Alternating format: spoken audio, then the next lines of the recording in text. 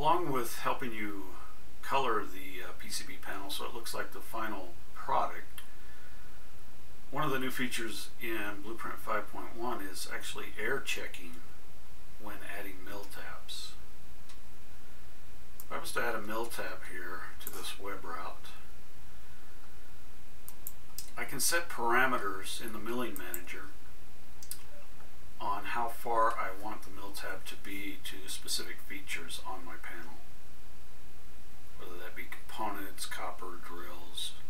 You can even set keep in and keep out areas here and have it show me if I'm too close or inside of a keep out area, or I can set an area that the mill tab must be placed in as a keep in area.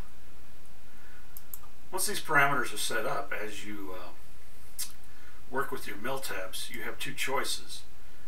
You can set it up as a warning where it'll tell you if it violates one of the rules, or you can actually have it prevent the errors as you're placing the mill tabs.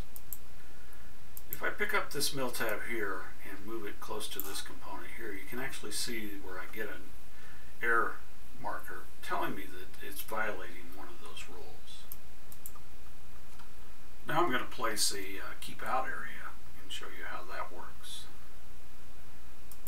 Just going to choose a rectangle here and just arbitrarily place the rectangle on my web route here, and then I'm going to format that rectangle and format it as a keep out area. And then, as you might expect, if I bring the mill tab into that area, you get an error indicator. I can set this color to be a different color so that the red error indicator shows better as well. Another new feature is the ability to associate mill tabs to each other. So if I was to drop down another mill tab, say over here, I can now combine these two essentially into one mill tab by saying associate and then selecting this other one. And now that they're associated, when I move one, as you imagine, the other one moves as well.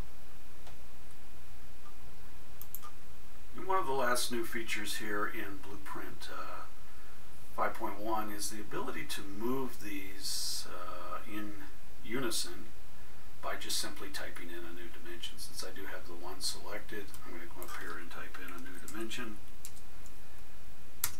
and they both move automatically.